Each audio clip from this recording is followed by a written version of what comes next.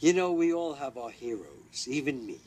And one of my heroes is a man named Scott Land.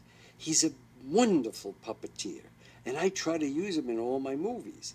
And we needed a scene in Princess Diaries 2 where they were making fun of Princess Mia. And, you know, she's the American who comes to Genovia and all that. So we had this scene on TV on Elsie's show, you know, Elsie Kentworthy, the reporter. And we had this lovely puppet scene where we made fun of Princess Mia. Well, unfortunately, we had to cut it out.